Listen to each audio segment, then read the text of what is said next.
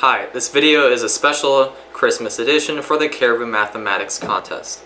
I'm going to show the solution for the November 2015 Grade 9-10 Contest Question 15, which also came up in the Grade 11-12 contest.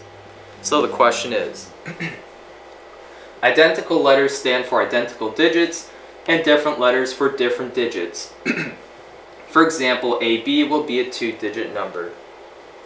Determine the value of the letters such that all three horizontal computations and all three vertical calculations are correct.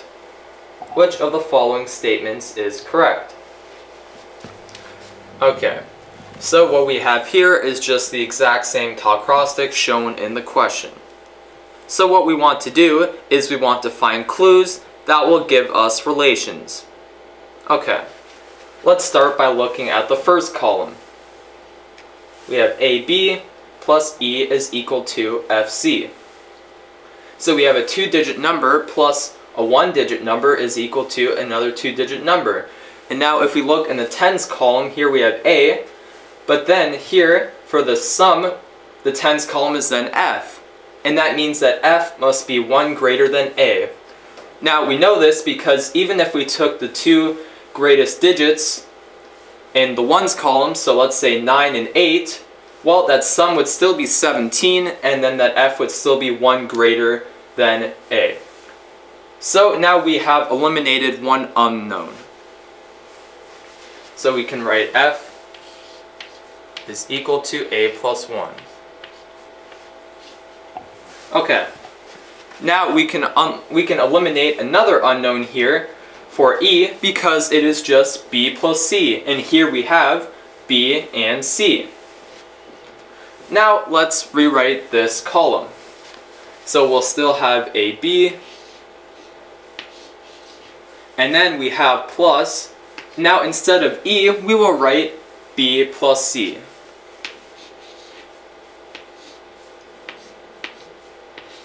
And then we will have is equals to, and now instead of F, we have A plus 1, so we will write AC. But now since we know that F is 1 greater than A in the tens column, well, that means that we must add 10 to AC.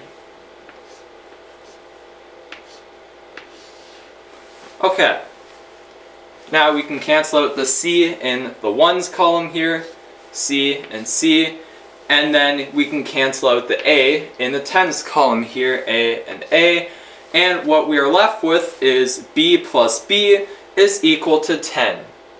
So that's just like 2B, which is equal to 10.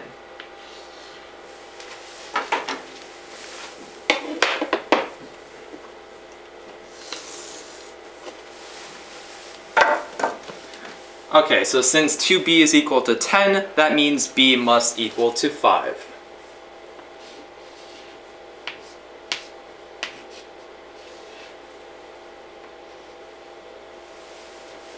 Okay, now let's look at the top column. Well, the top row. AB times C is equal to DB, and we know that B is 5. Well, we have 5 times C is equal to, and then it ends in B, which is 5. So B times 5 times C then ends in 5. Now, if C were even, if it was an even number, well then, this would end in 0. But we know that it ends in 5. So that means that we know C must be an odd number.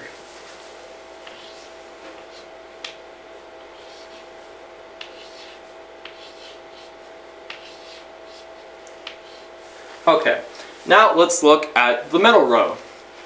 So we have E minus B is C. Now that's just like saying C plus B is E. And we know that B is 5. Well, we know, of course, C can't be 5 because B is 5. So what if C were 7? Well, C can't be 7 because 7 plus 5, that would already give 12. But this is just a 1-digit number. So that means that C must be less than 5. So since it's odd, it must be 3 or 1. Now, of course, if C was 1, Well, let's look here at this column. dB divided by 1, that would just equal dB. But here we have AB. Now this means that C must equal to 3.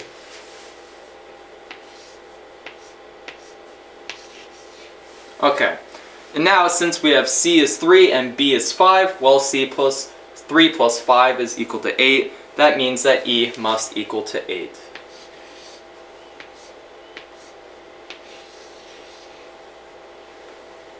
Okay. Well, now let's look at the top row again.